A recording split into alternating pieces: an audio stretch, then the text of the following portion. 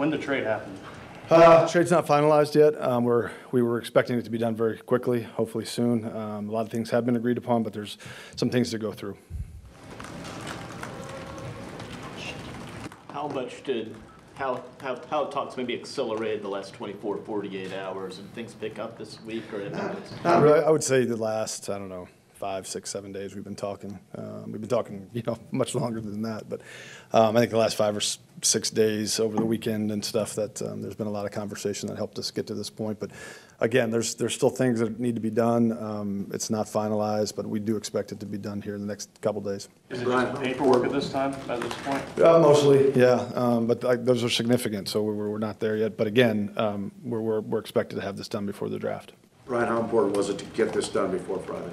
It was very important for us. I think, wouldn't have been the end of the world, but at the same time, I think it would have certainly changed things quite a bit. So getting it done ahead of time was important.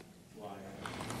I just think certainly the capital for this year, was very important. Certainly more valuable than future stuff. So for our football team, so there was a number of reasons, but that's why.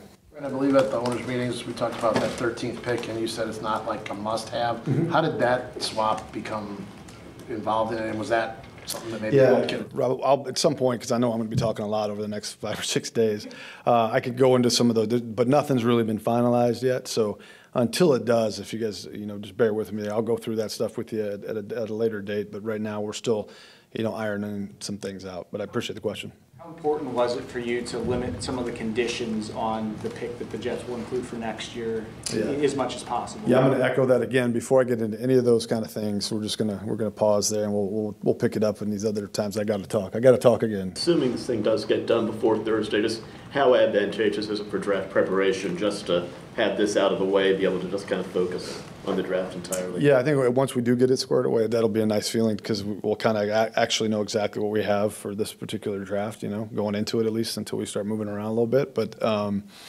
yeah, I think, again, moving forward with compensation in this year's draft was important to us.